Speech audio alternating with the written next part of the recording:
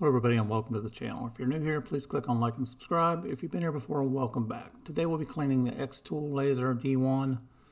Now you may or may not have the air assist on yours. I have the air assist, so the first thing I'm going to do is remove the air hose that goes to the laser. After that, we're going to unloosen the tab that raises the height of it, slide it straight up and out. When you turn it over on the back, you'll see this little harness. Take the harness, push the little tab, and the harness will unplug from that, and that way your laser is separated from your unit. Now, depending on how often you use your laser, you may have to do this every day, every other day, every week. As you can see mine, this is 2 days worth of use on mine. I've been burning a lot of resinous wood, so I've got a lot of buildup in mine. So I'm going to show you how to take this thing apart now. So you should have a couple Allen tools come with your xTool D1. If not, this is a 1.5mm Allen wrench. We're going to loosen up the shield around it. This is the vision shield on it. Some people have thrown these away. I've still got mine on there. Loosen these up, but you don't have to take them all the way out. Just loosen them to the point where you can slide the shield out.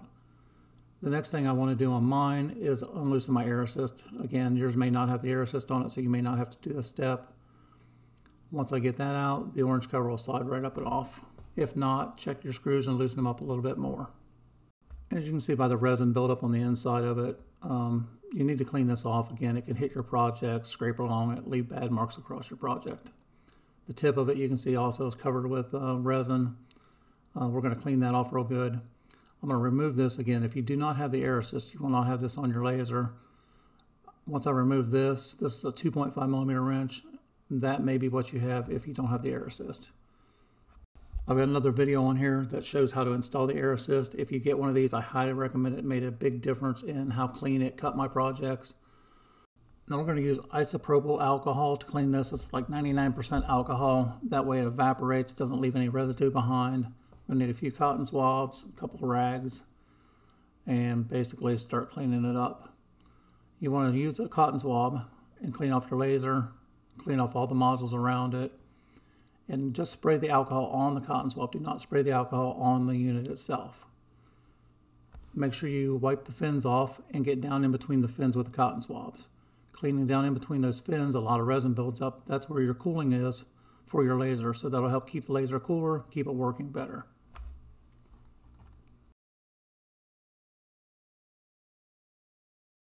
Pretty much the same thing around the cooling fan. Spray the Q-tip, not the laser itself, and get in there and clean as much as you can away from the fan. That way the fan spins freely. If there's buildup on the fan, that'll slow the fan down, and again, it won't cool off as easily. The more you do this, the longer life you're going to have out of your laser.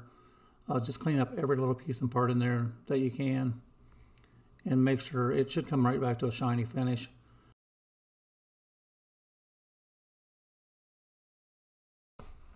Now, as you can see by the goop on that, there's a lot of stuff that builds up inside this little laser module. Again, this was 2 days of laser use. So if you haven't done yours in a while, yours may look worse than that. Make sure you clean the inside of the air nozzle off. Most of the time, since the air is pushing down through here, it doesn't get a lot of resin buildup into it since there's air actually pushing through.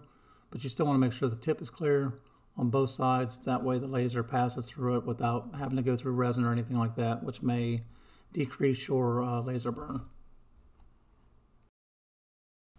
Then once I get all the major stuff off of it, I'm going to go back with a nice clean rag, go over it, polish everything up, check your rag. If your rag's still dirty, redo whatever part's dirty. Now when you're cleaning your shield off, make sure you don't use goo gone, gum out, anything like that on this. The plastic will fall apart or melt on you.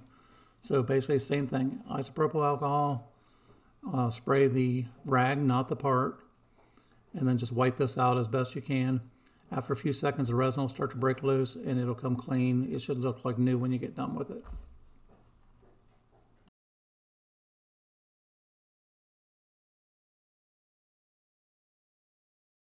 And just like all the other parts, once you're done getting all the gooey stuff off, get you a clean rag and wipe it down again. If there's anything left on it, spray it, clean it again until it's perfectly clean or as clean as you want to make it.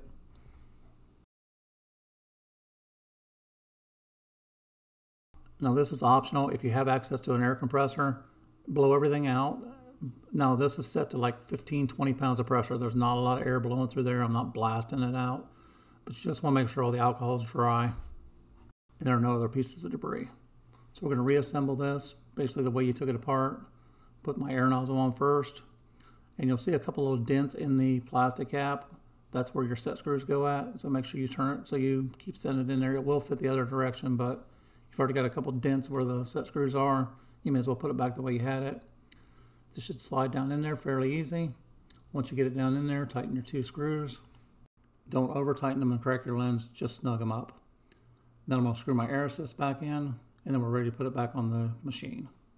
So the next step is opposite of what we did to take it off. We're going to take this harness, we're going to plug it in. When you plug this in, make sure that little clip catches. You should hear it click. If not, just make sure it's pushed down and pull back up gently on it to make sure it doesn't pop right back off of there, if you can hold on to the wire. And again, you'll kind of hear it click in place. It kind of takes both fingers. Got big fingers, it doesn't work very well. Slide the harness back up through the little holder. Make sure you rotate the laser, check your wiring harness and make sure it's flat. You don't want to have that coiled up 3 or 4 times. It'll just kind of bunch up, or you might actually pull the wires tight when you're trying to close the laser. Slide the laser back down in the hole, tighten down the latch. And the last thing I'm going to do is put my air hose back on for my air assist. And this should just push back down through the holder and then back down into the hose. It doesn't click in place, doesn't lock in place, it just slides in.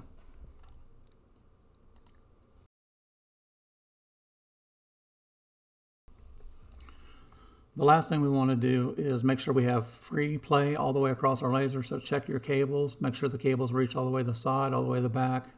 Basically just do a square around your unit and make sure there's nothing binding and know where the wire's catching. That way you don't just start a project and find out your wire's too short and cause some damage. And that's all there is to cleaning a laser xTool D1. Hope you enjoyed the video. Please click on like and subscribe.